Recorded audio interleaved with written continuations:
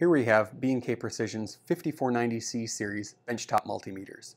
This series includes a 5.5 and 6.5 digit models with many great features. I'll cover a few of my favorites.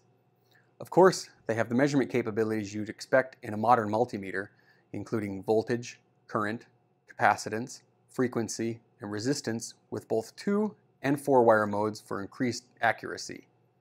On the front, we have a 4.3-inch LCD with soft keys for quick menu navigation. The display can be switched between numeric, bar meter, trend chart, and histogram. And with the dual display capabilities, you can view 2 measurements at a time. The math function can be viewed with statistical data. And I'm impressed with how quickly the meter returns measurement results, even in auto range mode. Whether I'm working with DC voltage in millivolt or 100 volt range, measurement results are returned almost instantly, and range hunting is minimal compared to other benchtop meters. But my favorite feature is probe hold mode.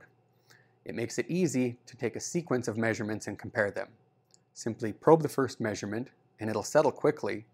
That measurement is added to a list. Each subsequent measurement is automatically added to the list in order. You can transfer this list of measurements to a computer for further analysis. If you're making a sequence of measurements, you're really going to like this feature. And that brings me to interface capabilities. On the front of these, we have a USB host port for transferring screen captures and data logs to a computer. All of these units are USB TMC compliant. They have RS-232 and LAN standard. We also have a GPIB option. The 5492C 5.5 digit and 5493C 6.5 digit both have the same functions and measurement capabilities.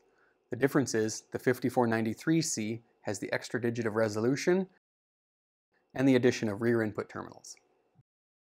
This is only a quick look at a few of the features this series has to offer. For more information, check out the datasheet on our website at bkprecision.com or click the link below. And leave a comment if you have any questions or would like to learn more about these multimeters.